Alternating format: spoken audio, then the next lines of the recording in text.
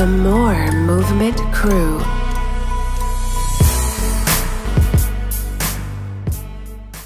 Welcome to the More Movement Crew podcast. I'm your host, Kanina Porter, and this is episode 6. Yes, we made it. We're at episode number 6, and we are so excited. We have a special guest for you today, and we're going to talk a little bit about our special guest. But before we talk about our special guest, I want to invite you to subscribe. Click the button below so you can subscribe to our videos, so you can get the latest videos every time we put them out every week, okay? So don't forget to subscribe because we want you to be a subscriber and follow the More Movement Crew podcast. But welcome. So before I introduce our special guest, I want to quickly kind of give some background as to how the special guest and how we met. So Kenny, hey, Fresh, how you doing? Is in the building today, and I met Kenny. We met in church, but I think that what kind of stood out between our how we kind of connected was music. If you think about it, we always talked about albums, music albums, for sure, and that is kind of how we connected. But through talking to you about music, talking to you about some of the things that we were doing in ministry, and then recognizing you as a poet kind of helped us to connect. And of course, I know your wife, so yeah.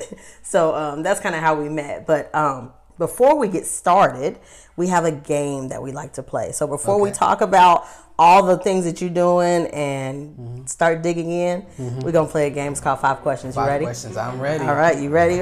All right. So first question is, what is the most interesting place that you visited? Probably Hawaii. That's where I was born. A lot of people don't know that. I'm a Navy brat. So my parents, my mom is from the Louisville area. My dad's from Texas, and they met in Hawaii, and a year later had me. So I kind of lived that whole Navy brat life. So it's been Hawaii, California, Texas, Florida, some of those places multiple times, and then Indiana. So I had never seen snowfall until 2006 when we moved up here. So wow, I'm a military brat too. I didn't know that. Yeah, that's crazy. Yeah, because I think that it gives us this, we're able to adapt.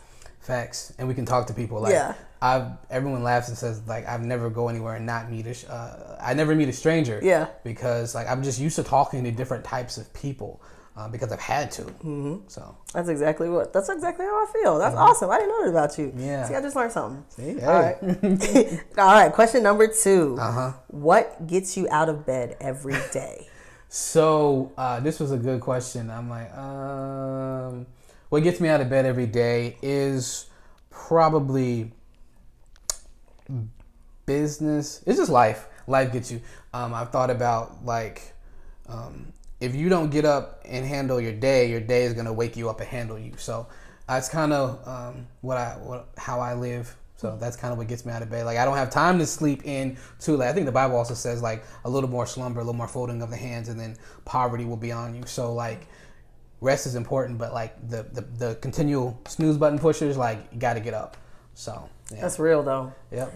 Because sometimes I catch myself hitting that snooze. Me too. I'm like, yeah. Sleep is a beautiful thing. It is. So I think if you don't have purpose getting you out of bed, then you might just sleep all day. Sleep the whole day away. Netflix the whole day away. I got too many things to do, too much writing to do. Yeah, so, yeah. I feel that.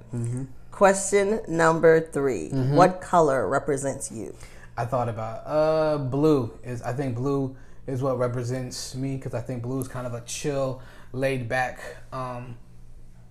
thing. I think it's 2 colors actually, blue and red, because blue is real chill and then red is like kind of vibrant and it's out there, and when you put the 2 together, like, that gives me the colors for Spider-Man. So like, I've always, the whole poetry thing kind of feels, at one point it felt like a secret identity. I would like sneak off and do the poet thing and come back. So I think red and blue, but more so blue. I've always worn a lot of blue. I think Hawaii helps, so that's the ocean blue. Most of the time I'm a pretty chill person, so I think blue more so, but blue and red a little bit. There is kind of a dichotomy there. So look at you. Yeah. That's a poet's explanation for you, right? Sure, yeah. Go with that. All right, question number 4.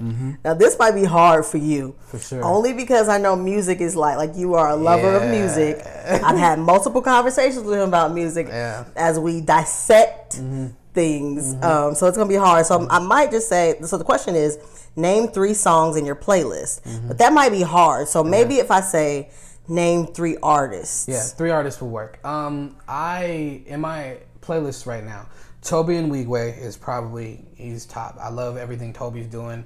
And then Chief, CHIEF. Period. He's a lo-fi producer. I've been really listening to a lot of lo-fi, chill hop, jazz hop stuff for the last few. And then this artist Go, gifted on West East. He's a Asian American hip hop artist, and he's been dormant for the last since maybe 2014, but he's recently started playing music, so I'm legit excited.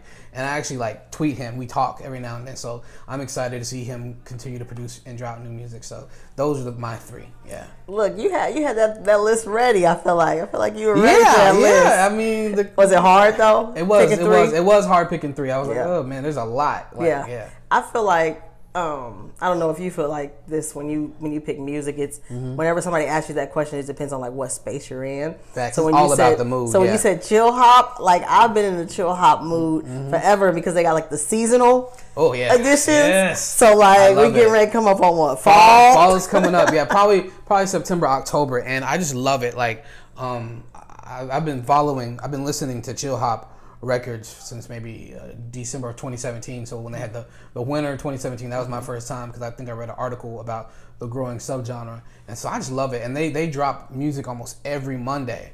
So like even last Monday on my birthday, they dropped something by this artist named Junior State, and it was called Nostalgic.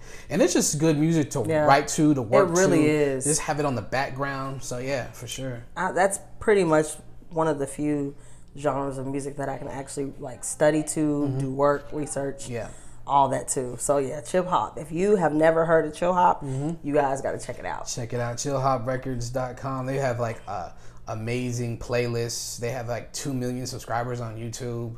Like yeah, they're really dope. Yeah, and it'll help you get stuff done. Help you get your life together. So for sure, check it out. yeah, check it out. All right, so that was 5 questions. So now we get into the actual topic of the show. So first, I want you to start off just introducing yourself. Introduce who you are, and then we'll go from there. All right, so I'm Kenneth Wood, stage name Kenny Fresh. I'm a writer, poet, performing artist, all those fun things. Husband, dad. Scientist of sorts, anime nerd, comic book nerd. Like, so poetry is kind of the place where all these different sides of myself kind of get combined, and you get Kenny Fresh. So that's me. I didn't even know the scientist part. Yeah. So I saw that spider. Let's talk about that spider since we're already recording. Right. Her name is Joaquin. Oh, she has a name. Yeah, it was Joaquin. I thought it was a boy. Then I'm like, I'm pretty sure it's a girl, but I don't feel like renaming. But it's hard to tell. But I've had her for about 5 years now, and they can live up to like 8, 10, 15 years if you take good care of them. And what she's talking about, I posted, she molted, so once a year, like she sheds her exoskeleton, and it looks like it's 2 spiders in there, but it's not. And so it's really cool. And I hadn't seen her do it in a year or 2 because she's getting older. So she molted like probably Saturday night, Sunday morning, because I look at her cage every day, and I didn't see her. Typically they flip over on their back, and then they kind of like just like come out. So definitely should YouTube. There's like tarantulas molting. It's really cool. Yeah, like you literally had all these comments under it about that. It was like, oh my god. Look, how about this though? All the women were revolted, but all the dudes said it was cool. Cool. So you know what I'm saying? Yeah. Yeah, you had some people like literally want to click off your page. Like, I got some of the you almost got blocked, bro. I'm like, look, I'll put a trigger warning next time because I need to put new photos up because since she's molted, her exoskeleton, the one part looks really shiny and brand new because she just molted. So yeah. So how does your wife and daughter feel about? She got it for me. She got it when I got the lab job that I have. She got it for me in 2014, and then when it was time to get married and move in together, so I'm like, "Where's the spider going?" It's still alive. I'm like, "They can live up to 10 years." Daughter thinks it's cool. None of us have handled it because the store we got it from never handled it because I don't think they had the insurance just in case it bit somebody and they're allergic. They're not poisonous, but if you get bitten, you could be allergic and just not know it. So we've never handled. So she's kind of just something cool to look at, and drop crickets in there every few weeks and watch her eat. She goes from real slow to like pounce, real quick. So they're a lot faster than they look when they want to be. So wow, I'm just gonna say your wife is a real one. Yeah, she's a real one. Yeah. Let you have that spider. I don't know about that. Yeah, I thought I was gonna have to win her over for that. Yeah, but no, she got it for me when I got this job. I was like, it was a surprise. Yeah, she loves you. Yeah, she does. All right, so let's quickly talk about kind of how you got started with poetry. Like, how did you know it was something you wanted to do? How did you even start it? So, fun fact, I hated writing growing up. Like, my mom would get not emails, but she would get like notes sent home saying Kenneth isn't writing enough. I'll fix that. I'll space the words further apart. So that was like 5th grade. Hated it. I don't think I started writing it. I wrote my first poem in 2008. So of course I was just talking to a videographer. He said every story starts with a woman. So this one, a woman broke my heart. She kind of played me, and I was sad. And for whatever reason, when I was sad, I just felt like writing a poem. I'd never written a poem before. It was super cheesy. It was called Layaway. Like, all the good guys get put on layaway. And yeah. So you remember it? No. It's been forever. And I've lost the notebook since then. You talking 10 years ago. So yeah, no. Layaway. So that's pretty clever though. That's what somebody else said. They're like, it was hard. I'm like, right. It was okay. It was, yeah. But it was definitely whiny. It was definitely... Yeah, so I did that. That was the first one, and then I keep a journal, and then I would write journal entries. But then some days I would skip an entry and do a poem. And I think when I really knew this was something I wanted to do was when my grandfather died. I had my notebook with me. I went to the wake, and some words came to me like 45 minutes before his wake started, and I read them, and it just really seemed like it impacted people. For whatever reason, I was getting my taxes done the next year, and I did it for the lady who did my taxes. She was like in tears, and someone was like, yo, and the other guy was like, you got a gift, man.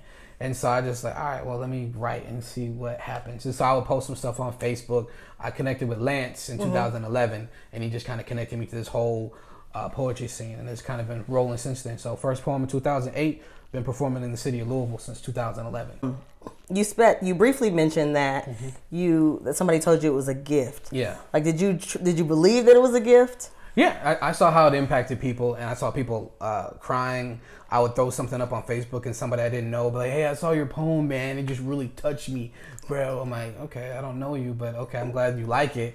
And so then just finding out there's a whole poetry scene in Louisville, I just started going to different venues, different open mics, and I kind of rolled real tough with Lance because I think he's been curating stuff in Louisville for a while.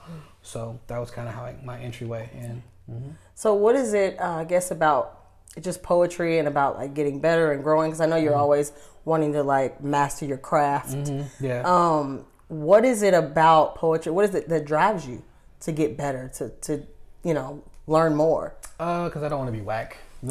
To be real, my first ever like slam that I competed in was back when Jazzy Blue was open, and we're talking like 2013, and I'm excited. I've got my 3 poems for 3 rounds, and but people from like Flint came down because it was like maybe a $300-400 cash prize. I'm like, oh, I'm about to, yeah.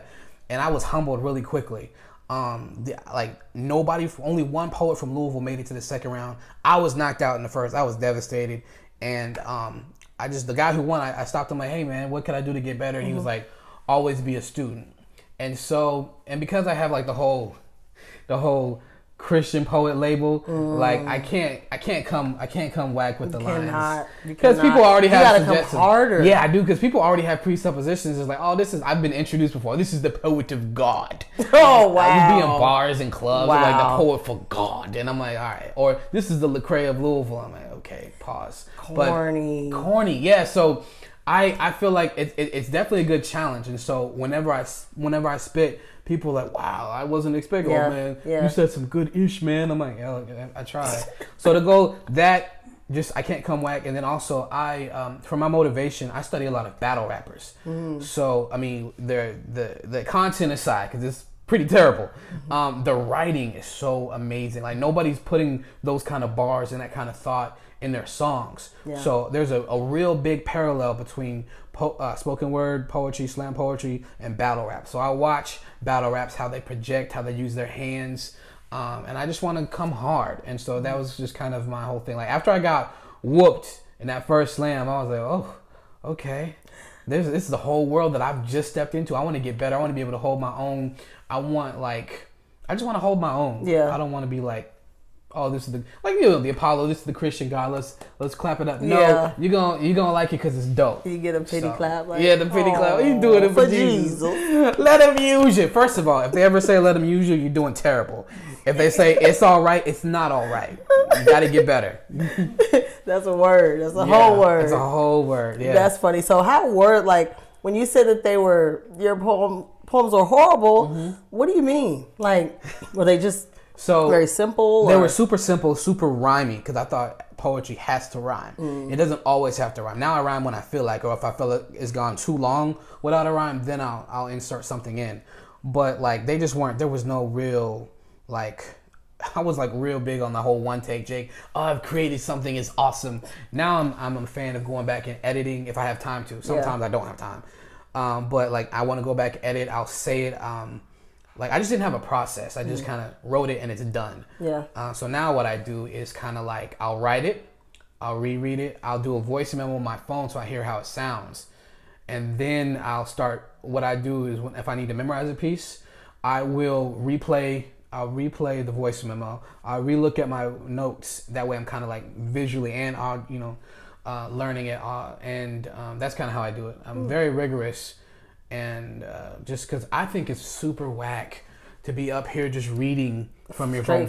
People didn't pay money to come see me read. They came to experience. Yeah. So my whole thing is like, if I can learn everything I've learned about the Kardashians, power, all this stuff, it was against my will. I don't watch this stuff, but I can tell you things. I'm like, if I can learn this stuff on accident, songs on accident, then I can have the discipline to learn my own stuff. Wow, that's real. I didn't have any discipline back then. It was just hold the notebook shaking and kind of, it's a comfort and it's a safety net. And so I want to, only time you'll see me reading something if it's brand new and it's at an open mic, or if it's at an event and they wanted a custom piece and I just didn't get it done in time. That's my fault. But I try very hard not to read.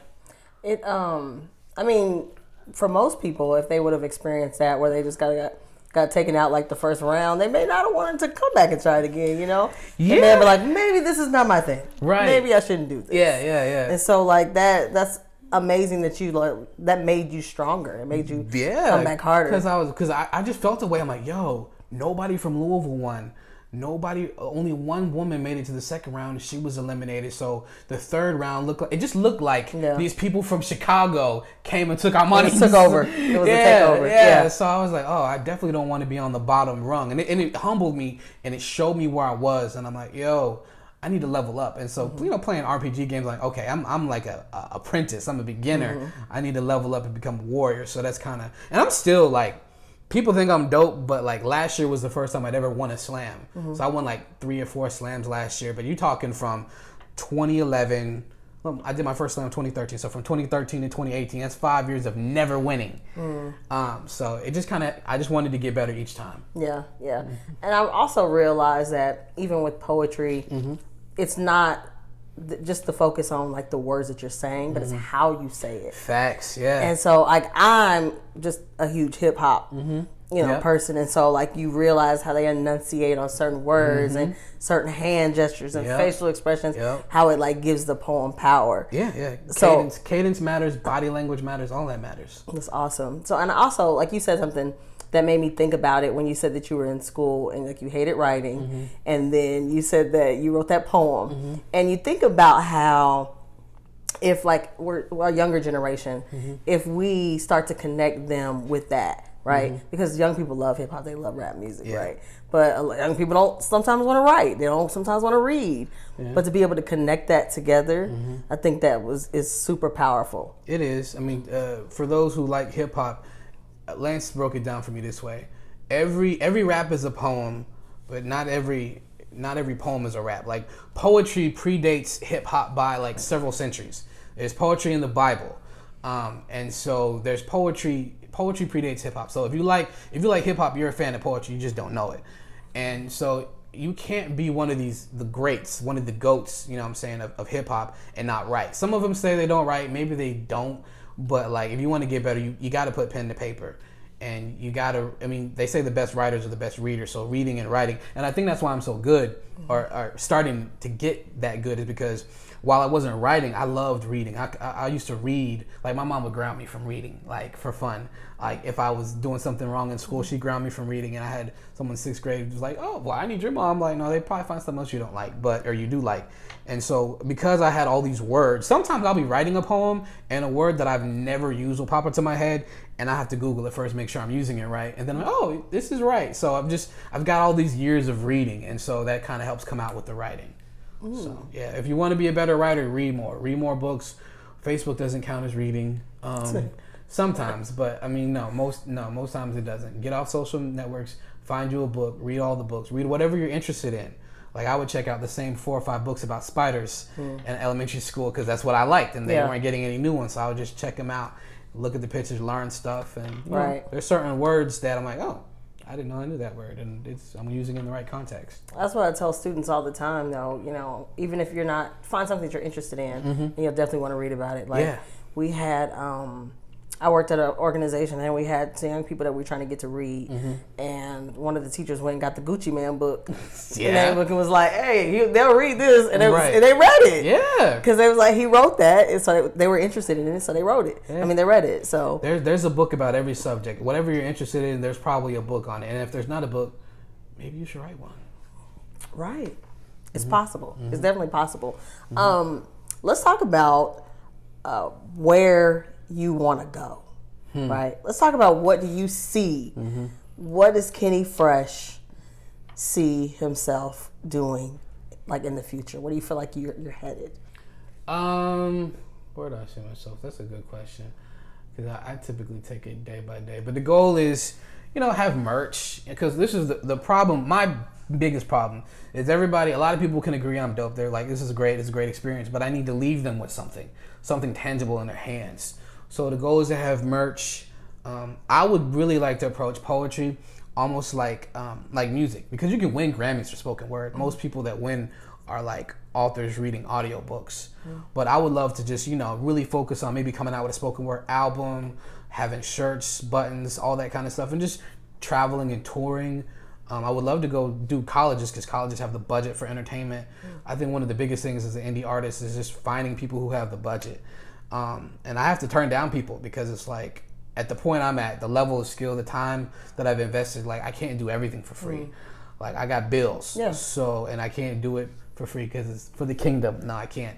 No, Jesus, what I'm saying, the Bible said, pay a worker his wages. So if you think I'm good, put your money where your mouth is. Right. So the goal is just kind of CDs, touring, merch. I would love to do like a commercial, because I think last year, there was a poet who did something for Macy's for, I think, Black History Month. It might have been last February.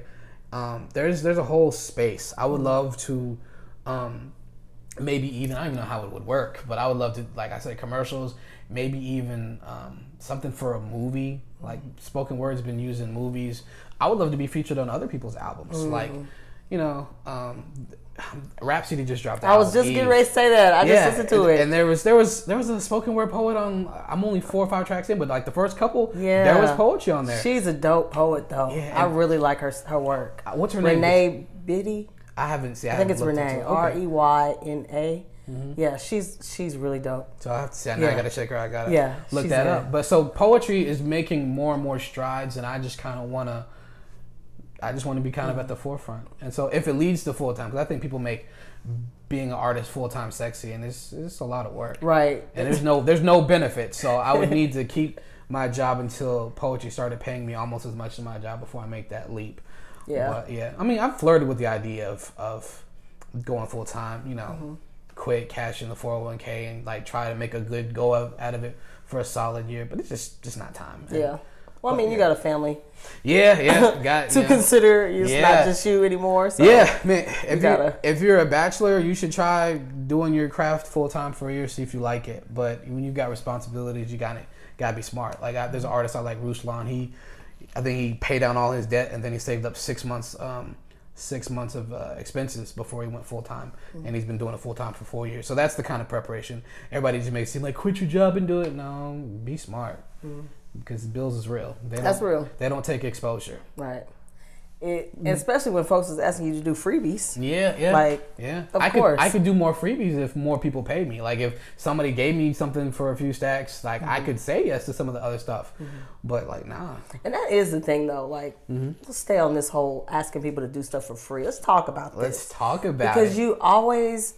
people always either want to get a discount. They want you to come do them a favor, do something for free. And it's like, you want to be paid, right? Yeah. So why can't you pay me? Right. You know? And, I'm blessed. The church that we go to, everybody that's approached me asks me how much I charge first. Like, they lead with that. That's very rare. Most people, especially in the church has the stigma of, like, not paying folks. But I think we're in a new day where people realize everything costs. So I've been blessed. No one's really asked me to do anything for free. If anything, when some people are like, I just don't have it, I can't afford you right now. I'm like, okay, well, I'll be here. But yeah, for the most part, I think everybody goes through that in the very beginning. Like, I definitely in the beginning had people, oh, can you come to my church? Sure. And at the time when you're in the beginning, you say yes to everything. Yeah. And then when you build up your name, your skill, your reputation, then you can start to charge what you're worth. So yeah. That's definitely real, though. I've had people be like, "Hey, give me a free book. Give me some free books." Like, oh no, I can give you a discount if you buy 100 of them. Right. We'll knock out 20, 40 off the price. How about that? Right. But you know what I'm saying? I'm not planning on doing any buy one get one free sales. You might get like 10, 15% off if you know what I'm saying. Right. You refer me. Something like that. That makes sense. Give incentives for people who believe, but. Like, just off the cuff, like, there's very few things, like, in this business, you will do some stuff for free for favors. Like, if it's a big-time artist, like, and if it's something you believe in, do it for free, because that could turn into a working relationship, and eventually money will come down the line. But I don't think that's what most people are doing. I think most people just want the free handout. Oh, we need you to do some poetry for the kids. Can you come?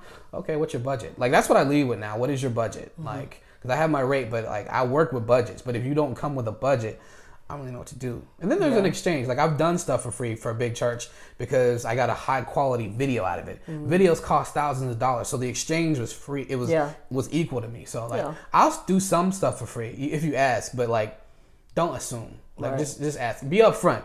If whatever it is, if you want something, like, I can't afford your full rate, maybe I'll take half, or we really don't have it, but we'd love for you. There's, you know what I'm saying? There's ways to negotiate. There's ways to There's leverage. Yeah, there's leverage. Yeah, for sure. I definitely get that. That's some good tips, though, because I'm sure that there's plenty of people who get asked to do stuff for free. Yeah, because the whole starving artist thing is, like, false. You can eat off your art, but you have to say no a lot, and then once people see the worth, then, you know, it'll start coming. But it's a lot of no's. It's a lot of I can't do it, or maybe I'll take a little bit off the price. But yeah, that's like the hardest part is the rates. Even discussing with other artists, it's like that's like the hardest part is charging or finding out what's fair. Yeah, because it's like you're putting a price on something that's super, super important to you, right? Just like regular art. Yeah. Like your wife. I've had plenty of conversations with her where she schools me, literally schools me on the business of being an artist. Yeah, and there is a business. Like, if you don't want to deal with the business part, just do it as a hobby. But if you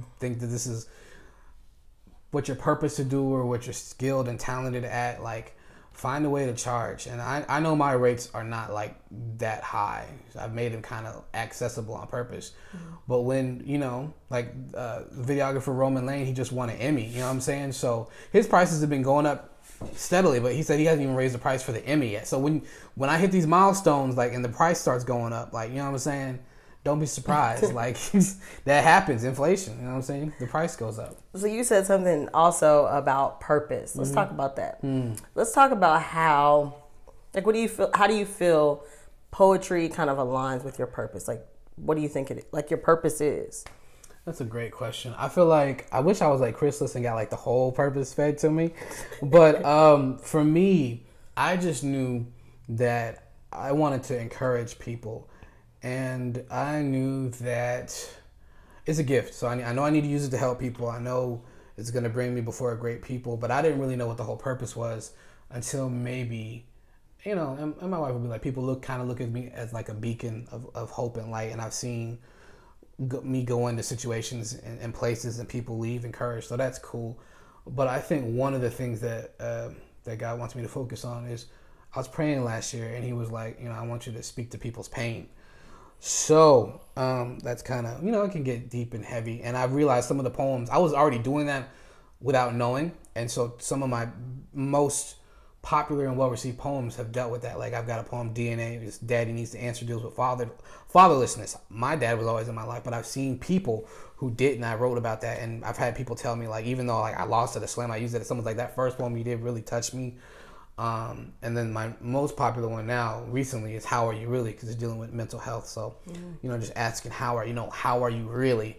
And so it kind of speaks to the pain of mental health. So the goal is, I think, just speak to people's pain. Every piece might not be that, but I think that's kind of what I've been focusing on. Because there's, like we were talking before, we were recording, like some of the stuff, when you go to some of these poetry events, like you can leave depressed, even more depressed. And I've heard people who've been doing slam for 20 years complain about it. So or angry. Yeah, or angry. I mean, those are real emotions, but like, I want to try to uplift. So speak to pain, but still somehow like inject hope and light and love into it, and faith, because that's really what you have at the end of the day. I think also just listening to your poetry, it always leaves you with questions, right? With a question or invoking a thought. Yeah. And so I find that also kind of helps people to like really think about. Yeah, I definitely want people to think. I don't want you to just come, sit, and be entertained. That's a part of it. What I do is kind of like entertainment, but I put so much thought into these pieces, because it's like I want people to really think about their lives, think about what they're doing, think about like I have a poem called Meticulous, where I just really want people to think about the words they use. And I hope that when people leave, that they leave with a thought, they leave encouraged, and leave entertained. Like it's possible to do all of those. And so that's kind of like the high standard I set for myself. And then not to be like just randomly sprinkling Jesus, or like I got to hit my Jesus quota. There's whole poems where you might not hear Jesus, but I think if you are around me enough, you'll realize that I'm a Christian, and I don't have to put like Jesus in there out of obligation. Just about every poem deals with some sort of biblical concept, or there's some scripture sprinkled in there somewhere, but I'm not gonna just like Bible thump you to death, because there's poets that do that, and I'm like, if I wanted a sermon, I would just turn on one. I want people to be creative, right, with the delivery, right. Don't just like, you can't just force feed people like scripture and make it rhyme. There's a market for that. It's not what I do, but there's a market for that. And I think that once they listen to you, they'll be able to get that message, and they'll be able to understand it without you having to be like, Jesus saves, he died for you. Like we know that, right? Yeah. We know that. And I put that in a poem about beauty, because like, I have to, like the Bea poem is like, I said that, that I've put in the gospel because people need to know that beauty doesn't just come from within, it came from above.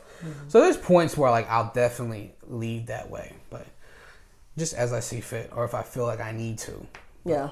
You feel led. Yeah, as I feel led. Yeah. I definitely, that's the big part of it. Sometimes I just write if I'm like, I make the best stuff when I'm mad, when I'm angry. But I try to pray before I write every poem. So that's a big part of it. I think the scripture that I kind of meditate on is Psalm 19:14, is like, let the words of my mouth and the meditation of my heart be acceptable in your sight. So I know that I'm be held accountable for how I use the gift. So yeah. That's really good advice, though. Just accountability for the gifts that you're given. I think a lot of people don't recognize that. They think the gift is to bring them glory, to bring them financial prosperity or fame. That's a part of it. I like with the whole fame part. I don't know if I'm like, I've been on TV, I've been, those sorts of things, and I think I put on Instagram like I've opened up for the mayor and stuff. Like, it really doesn't matter. So, but I think Stephen Furtick was interviewing Bishop T.D. Jakes, and Bishop said I didn't ask to be famous, I prayed to be effective. But the fame came as a part of being effective. Like, if you're really good at something, people are gonna find out about you. So like, my advice is just like, don't worry about the likes, clicks, views. That'll come if you stay with it. I've been doing this for 10, 11 years now. People still don't know who I am in the city of Louisville, so I know I got work to do. So stay with it and just get better. Yeah. And if you do those long enough, like I've had people like, oh, I saw you perform over a year ago, and it was dope, and they still remember. I'm like, you remember what I did like 2 years ago? That's amazing. I'm leaving an impact and impression, and eventually wherever I'm supposed to go, like God and the gift to get me there. Yeah. That's really, really good advice. That's dope. So I'm gonna ask if What's up? you have a a piece Okay. that you might want to share with us Okay. before we close. All right. So, what one? Because I've mentioned several. Which one do you want to hear? That I've mentioned meticulous. I've mentioned Bea, DNA. How are you really? Which of those four you want to hear? Let's do DNA. Okay, sure.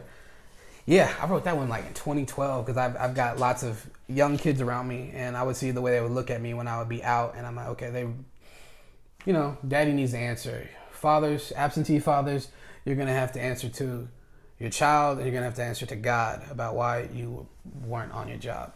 So here we go. Deoxyribonucleic acid, commonly referred to as DNA.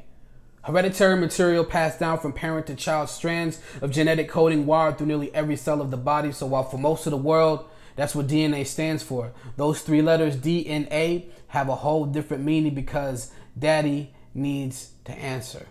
Questions like, who are you? Why did you leave? And what kept you away from me? I know that opposites attract, causing you and mommy to react, but I also know that like poles repel. Is that why you stay away? Am I so similar to you that the only option you had was to head in the opposite direction? I'm learning in school that for every action there was an equal and opposite reaction. So daddy, you collided with mommy and I was born, causing you to react in the way you did. Is that what happened? You see, daddy needs to answer.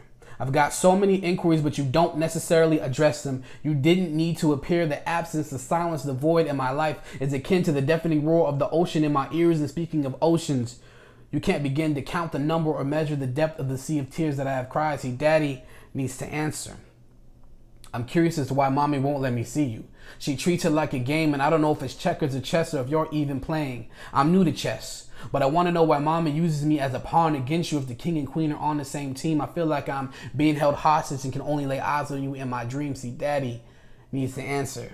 The question of children all across the globe, cries that come deep from the soul. Every child needs their dad. No matter how well the intentional mother can feel both lanes. See, children deserve to know both contributors to the blood in their veins. See, parents are the amino acids used to build up the DNA in their seeds. Without both parents, that double helix begins to unravel. Their sense of significance and being wrapped up in knowing who they are and whose they are. There is the absence of a man in a child's life as the fathers are on strike, and I don't know if they didn't think it through.